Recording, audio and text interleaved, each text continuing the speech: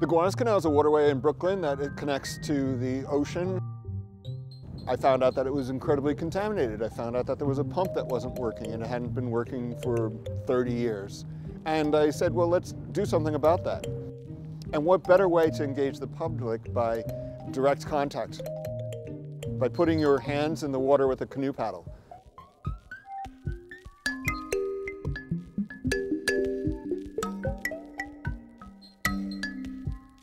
So we call ourselves the Gowanus Dredgers Canoe Club. We're passionate community members who want to not only ensure that the waterfront remains vibrant and fun, but the neighborhood as a whole. My wife, who's from Brooklyn, said, forget about it. Nobody's ever going to go canoeing with you on that filthy, contaminated waterway. And believe it or not, a lot of people do. They want to come see it firsthand and check it out. For some folks, they're very excited to go canoeing with us on our sunset voyages. Other individuals were a little nervous, or they think you're completely out of your mind. You should not be experiencing a water body that has such a notoriety of contamination. For us, we think it's an incredibly enjoyable experience. We love the sunsets, we love the tranquility, and sadly, we love to see what does flow into the harbor during rainstorm. Because if you see it firsthand, perhaps things can change.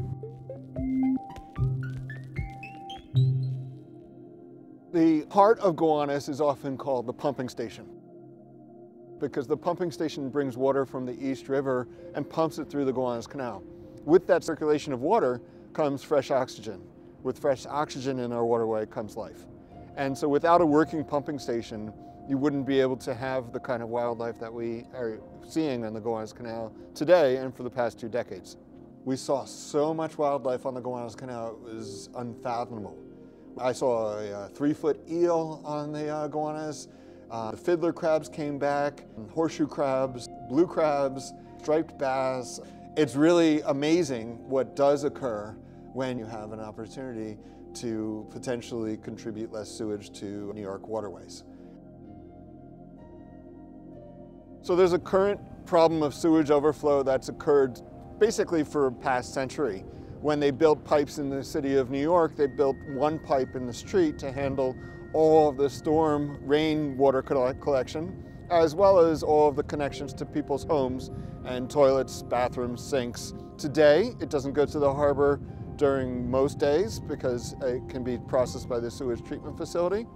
But on rainy days, that pipe is overwhelmed with all of the storm water that the sewage treatment facility just cannot handle that volume. Consequently, it has to send the combined sewage along with the rainwater into New York Harbor, Gowanus Canal being one of the more notable concentrations of such discharge. The Gowanus Canal was Superfund designated about 10 years ago, and the EPA, we're delighted to say, has announced that the cleanup is about to start. They feel nervous about recreational boating happening at the same time concurrently with the construction work. We are going to be discussing that with them moving forward to see if we can cohabitate the waterway. We think it's a very large waterfront, and our boating programs typically occur during non-working hours. And I think it's really a partnership that we look to expanding on and developing further.